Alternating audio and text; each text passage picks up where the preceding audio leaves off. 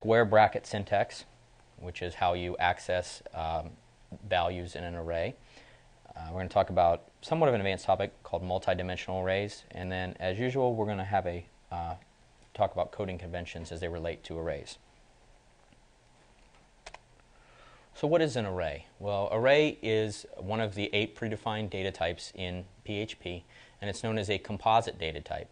And what that means is it's a data type that can hold multiple data values at the same time.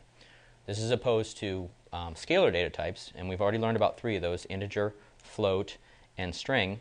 And an integer, a float, and a string data type can only refer to one piece of data. So an integer can refer to one number, float can refer to one floating point, a string can refer to one string. Array, on the other hand, can be used to hold multiple numbers or integers, multiple floats, and multiple strings. And actually, it can an array can hold any valid PHP type.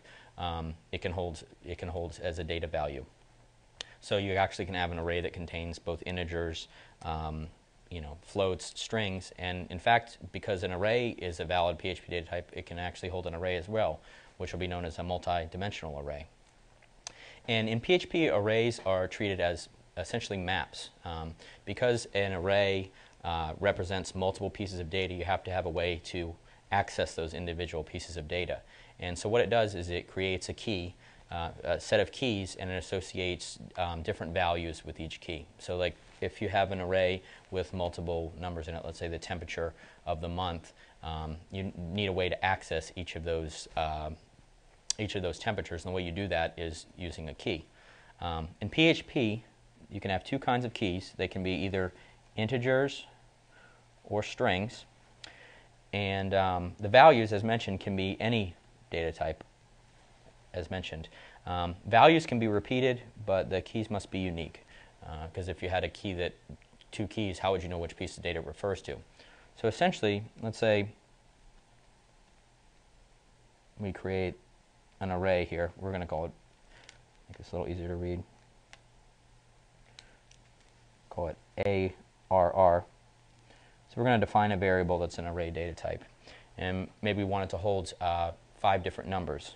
So let's say it holds 1, 2, 3, 4, and 5. Now the way that you access these different numbers, as mentioned, is through the use of a key. So we're going to associate a key with each of these different values.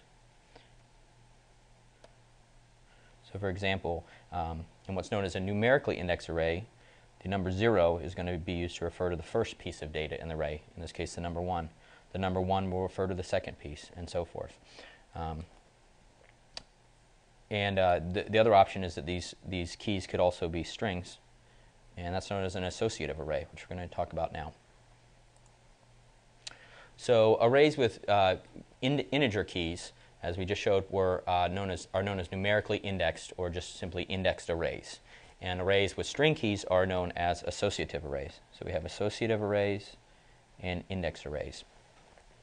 So we had just looked at an example of an indexed array where you have, let's use some different numbers, where you have a key associated with them of 0, 1, and 2.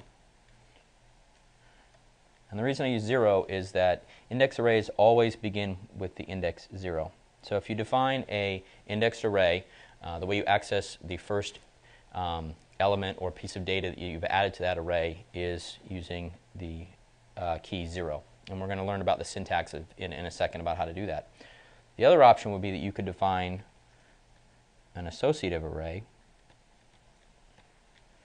And let's say we have the same data values.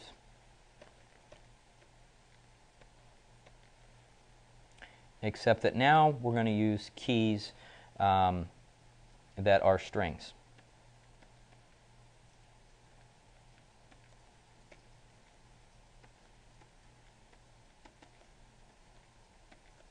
Actually, let's make this 50.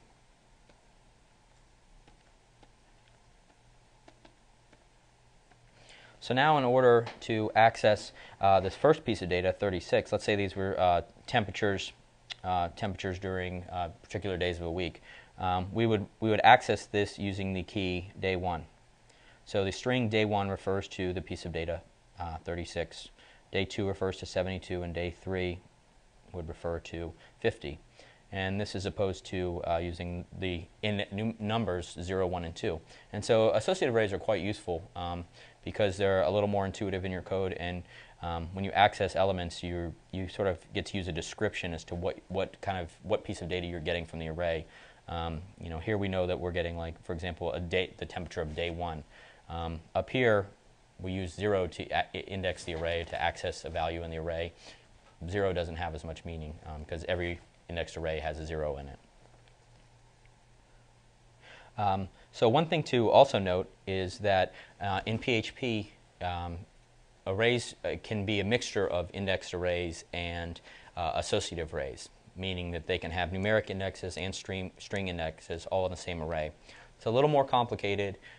They're not used quite as often, and so we're not going to discuss them here, but in the quick notes we've added a link to additional resources, an additional resources link that goes to the PHP manual webpage for arrays that's going to discuss a little more about using sort of this mixed type of array if you're interested in that.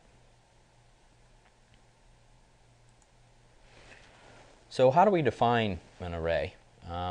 Well, in PHP, it's defined using what's known as the array construct, which is the word array and then a pair of parentheses.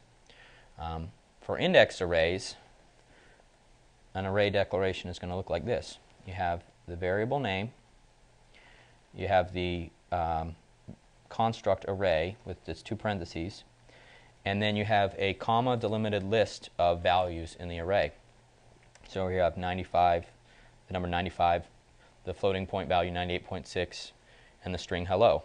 Now, because this is an index array, it uses integers as its keys. So this, because indexed arrays in PHP begin with the index of 0, this is going to be referenced with the key 1. 0. This is going to be referenced with the key 1, and this is going to be referenced with the key 2. Now, to define associative arrays, we use a similar syntax. We have the variable name, we have the array construct with the parentheses, and we have, again, a comma delimited list of values, but instead of just values, they're actually key value pairs. So we have the same data, 95, 98.6, and hello, or excuse me, the same values, and instead of using the default numeric keys that get associated with it, we're actually naming the key we want to associate with each piece of data. So for example, we're using the word, the string grade to refer to 95. Maybe that represents a grade on a test. We're going to use the string temp to refer to the temp 98.6. And maybe we have a string that's going to be a greeting, and so we'd reference that with greeting. And it's important to note that the commas in these lists are very important because it lets PHP know when you've finished defining one key value pair in an array versus another.